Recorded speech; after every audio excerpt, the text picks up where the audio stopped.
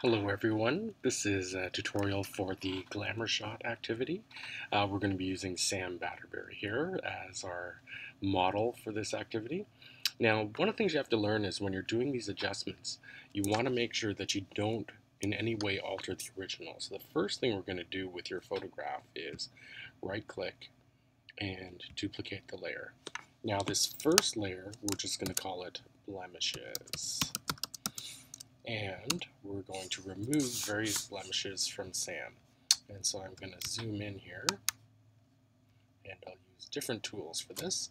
So we've got tiny little things on Sam, and there's two different tools you could use. You could use the clone stamp tool, which you're familiar with, or we can try the spot healing brush, which in this instance, because it's got small little things, will be much quicker. So we're just going to increase the size of the spot healing tool just so it covers the area, maybe just a little bit bigger. Okay, so like that. And all you have to do is literally click. And I will click. And what it does is it takes from around the area of the blemish and just basically fills it in. So Sam has very few blemishes, so he's probably not the best example of what would be considered good blemish removal. He really doesn't have anything else. We could try and remove all his freckles, but that would take quite some time. Anyway, the nice thing about having multiple layers, I'll just go back to this image size again, and let's just move it over so it fills the screen.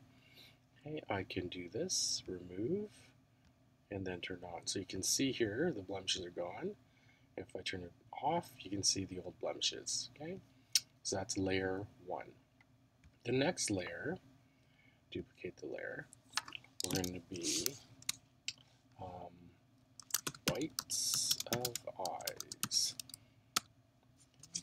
And so what we're going to do here is we're going to adjust the whites of his eyes to be a little bit brighter to make his eyes pop. So what we're going to do is get the lasso tool, and it's easier if you zoom in quite a bit. So I'm going to zoom in quite a bit here, and I'm using a touchpad, so this is a bit of a pain. I probably should get a mouse. I didn't hold down the shift key, which was bad. Let's do that again. Hold down the shift key. So there's one side. And I'm doing this very roughly. And just scroll over. Hold down the shift key again.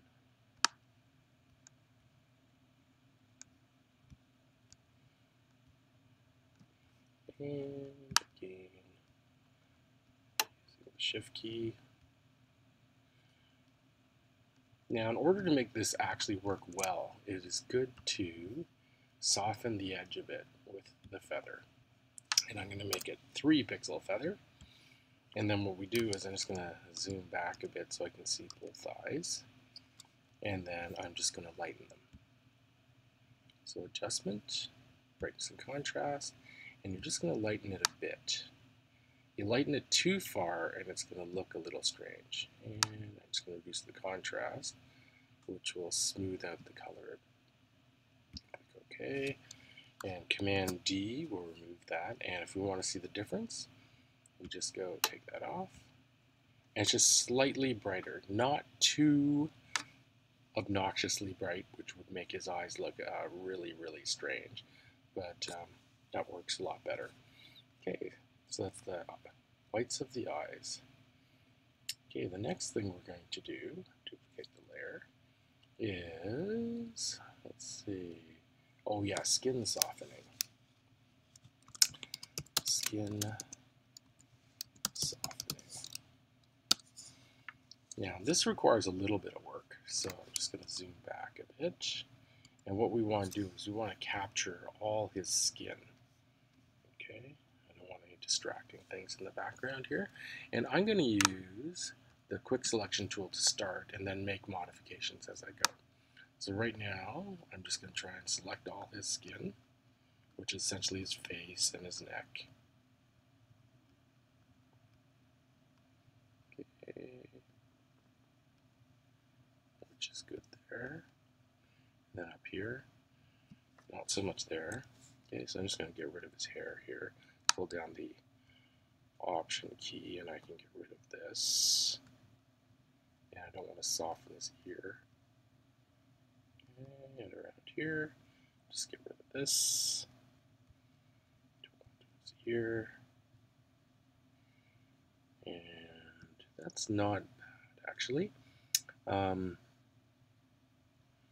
Let's see. Now what you want to do is you actually want to remove certain aspects of his face. Okay, in here. Okay, like his eyes and his eyebrows. So I'm going to hold down the Option key and do the same thing. Try and get rid of his eye here.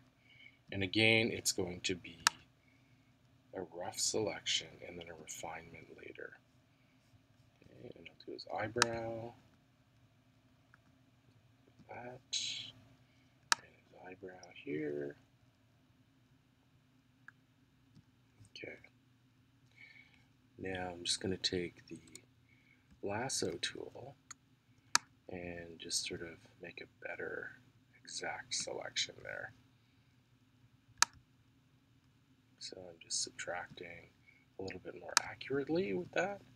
Same thing with this. I want his eyelashes into this selection. And actually I want these little edges here. I don't want to lose them.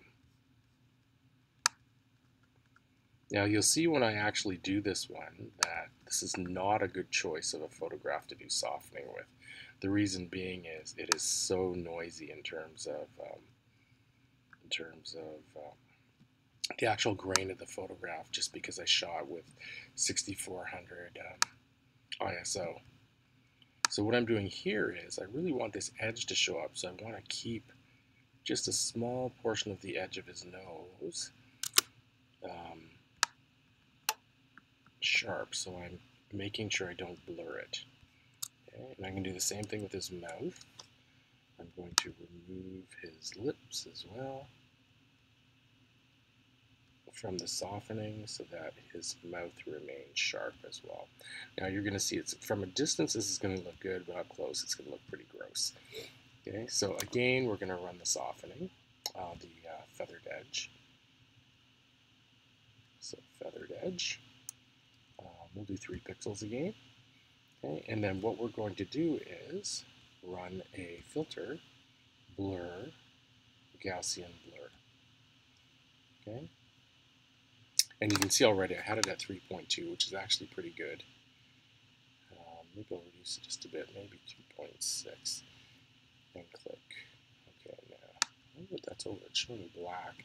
Normally, what you'll see here is part of the skin. Just wondering why it's showing black. That's odd. Anyway, we won't worry about it. Click OK. And now what I'm going to do is just turn it on and off. So you can see it's sharper there, except you can see a lot of these sort of little bumps and blemishes. But if I soften the skin a little bit, it blurs it out, and it makes the skin a little softer. Okay? Now if I do this, if I look, a little sharper, a little softer. But because the eyes and the edge of the nose and the mouth remain sharp, all it does is look like the skin is smoother. Okay? The next stage after skin softening is going to be eye color change. Now, if you recall this one, and I'm going to try and get through this one quickly because I know this video is getting long. Okay, remember how to select. I'm holding down the Shift and the spacebar at the same time as I clicked. And that way I can move the circle. So hold down the spacebar, move it over, maybe a little bit smaller. There we go. Okay, and then to subtract, hold down the Option key. Again, move it over. Option key again. Spacebar, move it over. Okay, and now the lasso tool to remove this top edge. Again, that's the Option key. This is very difficult with a trackpad. Oops, that was bad. Let's add that piece back in.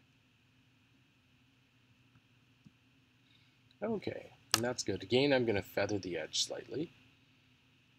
I'll leave it at 3. And now, if you recall, the way we change color is going into channels. I'm going to change his eyes to green. And remember, it has to be just a mild increase. So we're just going to increase it a bit here. Okay, about there. And I'll increase the contrast a touch just to bring out some of those highlights. And then I'm going to lower the blue because he has slightly blue eyes. So I'm going to make that slightly darker. Okay. And then the red channel should already be dark, but we will drop it just a touch.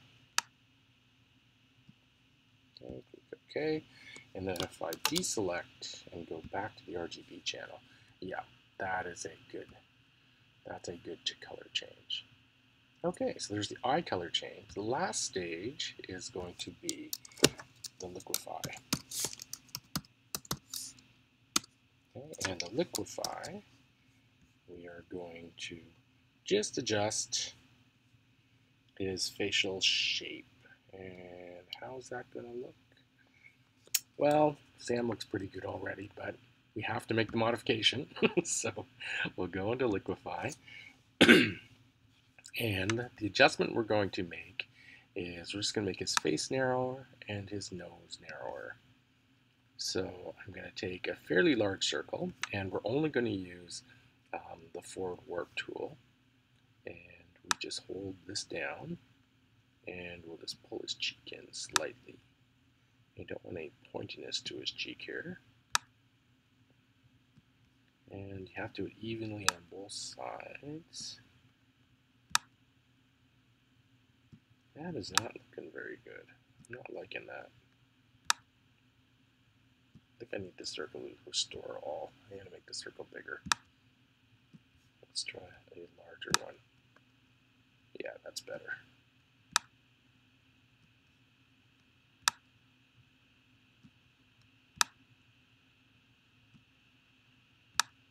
Like that. And now we're just going to narrow his nose. So the narrowing of his nose, we'll have to make the circle slightly smaller. So bring that in a touch. And this a touch. We want to be symmetrical.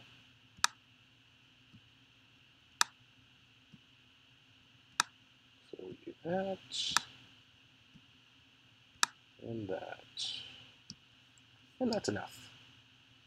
Click OK. And now if we look at the difference, from there to there. And that would be considered a finished product for your Glamour shot.